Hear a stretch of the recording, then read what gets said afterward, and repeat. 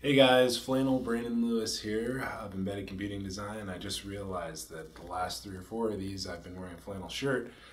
Today I also decided to rock my Arizona State hat. Shout out to my alma mater. But enough about me. Today we're going to be diving into the Renesas SK-S7G2 Starter Kit.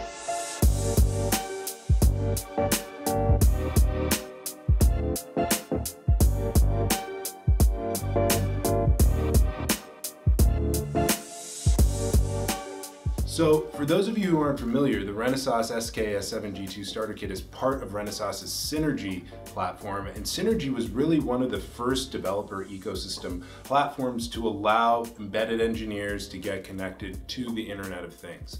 It includes a software package that's based on ThreadX. That's the Express Logic operating system that, coincidentally enough, was recently acquired by Microsoft. If you're interested in finding more out about that, you can check out our recent Embedded Insiders podcast. But the Synergy software package that's built around ThreadX has a bunch of different file systems and an abstraction layer that allows you to develop application code easily across the line of Renesas MCUs that build out, that are the basis of starter kits like this. So diving a little bit deeper into this particular Synergy development platform or kit, it's built around the S7G2 MCU, which is a Cortex-M4 based microprocessor that also has a floating point unit attached to it. So as you can see, there's a lot more going on here than a simple Cortex-M0, because on the board you have this 2.4-inch TFT display. There's also Ethernet ports over here, so you can hook up to 10100 Ethernet, and a ton of other little cool features that make this more than your everyday development kit that's just sensing something. It's a higher performance, higher class type of SoC that you have here in the middle, and it allows you to do a lot of graphic type operations. There's a 2D imaging engine on here, so if you're looking to build a industrial machine, perhaps HMI, or even something for appliances or home automation where you need some sort of user input, or at least to display something to a user, you can drive it all off of this SoC right here in the middle. So a little bit deeper into developing actual graphics-oriented applications, the ThreadX operating system has a file system with a bunch of different connectivity and development tools that come along with it, and GUIX is actually also included in the Synergy software package. GUIX just lets you get up and running with a lot of the graphics drivers, etc. In addition, you can debug with E2 Studio or IAR's Embedded Workbench. That just really helps you get off the ground developing tight, optimized code really quickly. And back to the actual hardware really quickly, I mentioned the Ethernet interface earlier. It's actually an IEEE 1588 precision time protocol.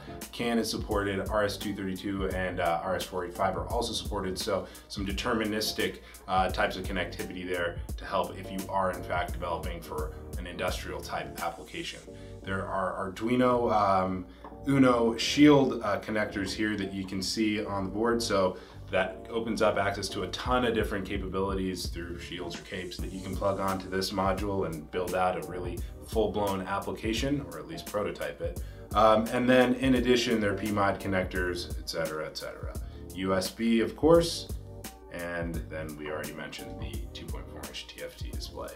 So obviously, kits like the Synergy SK-S7G2, one of the big advantages that I mentioned before was that it was for IoT type developers.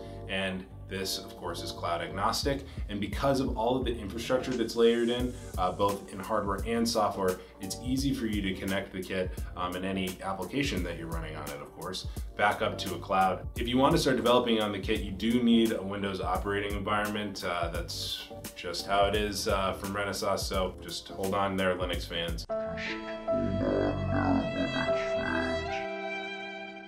But if you do have a Windows-based system, you can, of course, enter the raffle to win this particular kit and get developing right away and getting a feel for the Synergy ecosystem. To do that, you just need to fill out the Raffle form, which is listed in the description below, and then also if you're on the Embedded Computing Design website, it's right down there.